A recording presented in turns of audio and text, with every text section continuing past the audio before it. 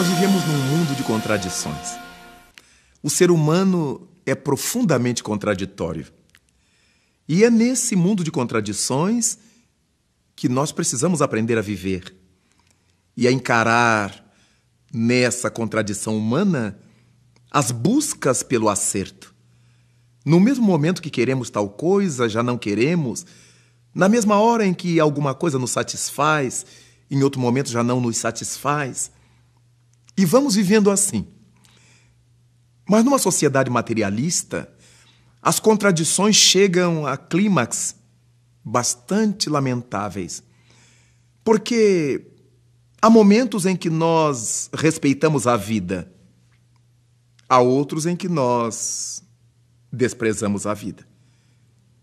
Em nome de uma lógica mundana, em nome de certos cuidados hipócritas, e é por causa disso que surgiu no mundo já há muito tempo a chamada pena de morte. Ora, a pena de morte é uma das coisas mais antigas da humanidade. Quando alguém não estava procedendo de acordo com a maioria ou com o desejo dos reis, dos príncipes, era condenado à morte. Por lanças, por espadas, por flecha, por incineração, afogados, as mais variadas formas de pena de morte foram impostas às criaturas. O tempo foi passando e a pena de morte foi cedendo lugar à justiça, à lei, ao processo. Alguém que cometeu um erro contra a sociedade será julgado por pessoas idôneas, socialmente falando, e deste modo, com o nascimento da lei, da organização social, tudo foi tomando um aspecto mais humano. Mas as contradições humanas continuaram a existir. Porque a pena de morte não foi banida definitivamente do mundo. Apenas a pena de morte foi tomando coloridos especiais. Ficaram em alguns países as marcas da pena de morte propriamente dita. O paredão, a forca, a morte por tiro, por arma de fogo. Temos exemplos de países árabes. Temos exemplos da China. Temos exemplos variados pelo mundo, onde a pena de morte propriamente dita ainda vigora. Mas conhecemos a pena de morte chamada de eutanásia. A boa morte, como a palavra grega quer dizer. Thanatos. Eu é bom, boa, thanatos é morte. Porque nós nos sentimos investidos de um sentimento de piedade. E aí queremos diminuir o sofrimento dos outros, ou atender à solicitação dos outros para diminuir seu sofrimento. É a pena de morte imposta ao enfermo grave. Conhecemos a pena de morte autoimposta. Nós mesmos, a criatura humana, se impõe a pena de morte quando perpetra o suicídio. Sim, é pena de morte autoimposta. Mas há uma forma de pena de morte, por todos os títulos, a mais covarde. Essa pena de morte se chama abortamento. E quantas vozes se levantam para defender o abortamento? É curioso perceber que esse tipo de defesa é um desses paradoxos sociais na Terra. É uma dessas contradições nas quais vive a criatura humana.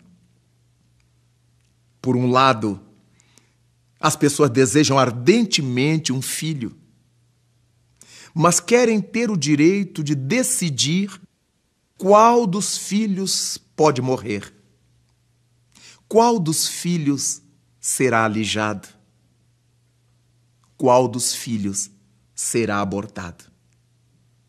Ajuntam-se argumentos políticos, econômicos, piedosos. Ajuntam-se argumentos materialistas, todos eles, para justificar que alguém tem o direito de matar alguém. Se diz até que é melhor o aborto formalizado do que as mulheres o perpetrarem aleatoriamente e correrem perigo de vida. Como se no abortamento oficial, legal, onde ele exista, não haja perigo para as mulheres. Abortar.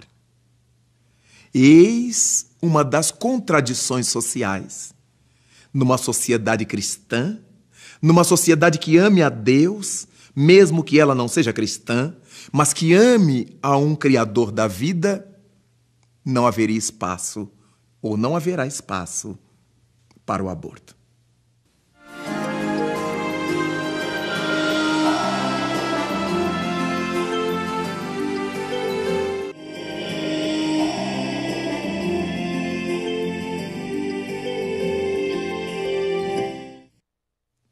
É curioso notar, porém, como as pessoas arranjam argumentos na tentativa de justificar o aborto.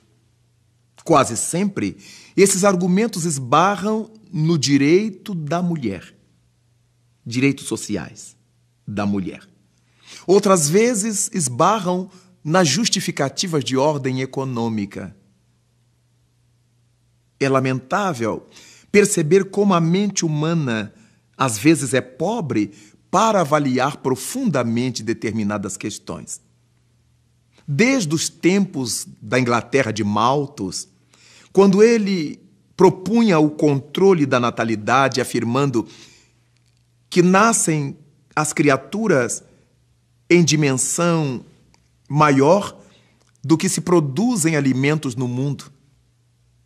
Ele dizia que os alimentos são produzidos em progressão aritméticas, progressões que se somam, e que as pessoas nascem, a população nasce e cresce em dimensões, em proporções geométricas, se multiplicam, e que chegaria um dia que não haveria comida para todos. E começava-se a plantar a ideia do abortamento na Inglaterra, na Europa, por conta das ideias de Malthus. Mas as ideias malthusianas perderam espaço quando se começou a produzir alimento no mundo em grandes proporções. Mas na cabeça de muita gente, na mente de muita gente, o abortamento se justifica quando a criança vai nascer com problemas. O abortamento é eugênico, mas afinal de contas, dentro das leis de Deus, há uma razão para que a criança nasça com aquela anomalia. E se a criança perfeita precisa ser amada, deve ser cuidada, a criança com anomalia, com deficiência, mais ainda. Mas existe um argumento da mulher que sofreu o estupro. Essa tem direito a não querer o filho. Sim, ela tem direito a não querer o filho. Ela só não tem direito de matar o filho. Deixe esse filho nascer, entregue a uma pessoa, entregue a uma instituição, passe-o adiante, mas não suje as suas mãos com o sangue do seu próprio filho. Ela sofreu violência sexual, imaginamos. Mas o violento seduziu-a, usou-lhe o corpo, mas preservou-lhe a vida. E ela, que se julga melhor do que ele, deseja matar o próprio filho. As contradições. Daí então percebermos que não há necessidade de ninguém matar ninguém, muito menos o seu filho. E quando pensamos nisso, alguém gritará: mas a mulher tem direito ao seu corpo. É verdade. Ninguém negaria esse direito à mulher sobre o seu próprio corpo. Mas quando ela pratica o aborto, é sobre o corpo do filho que ela age. Não é mais sobre o seu corpo. Ela mata, ela arranca das entranhas o corpo do seu filho. É certo que esse corpo dependia do dela, mas não era o dela. Desse modo, não há justificativa para o abortamento. Problemas econômicos? Ora, caberia aos governos dar às pessoas, às sociedades, às comunidades, mais dignas condições de vida social. Emprego, estudo. Tudo isso para o que os cidadãos pagam seus impostos. Tudo isso para o que a sociedade foi politicamente organizada.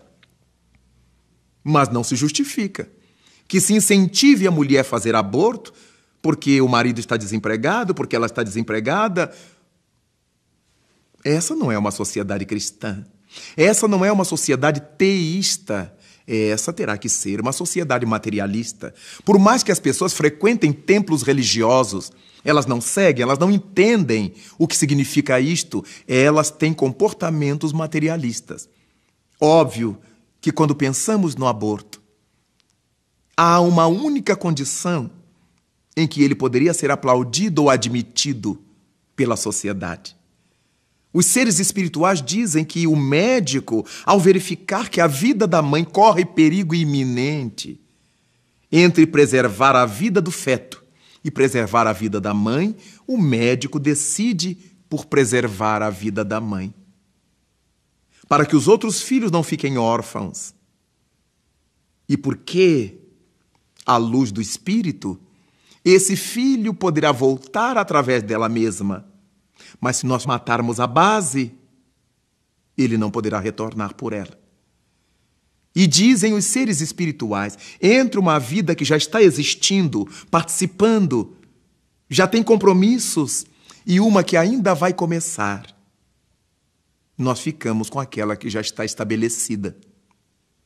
Daí, há que se pensar maduramente, porque nós estamos impondo às mentes jovens o mesmo critério para que elas tratem amanhã a todos nós que vamos envelhecer e nos tornaremos muitas vezes pesos sociais nas suas costas.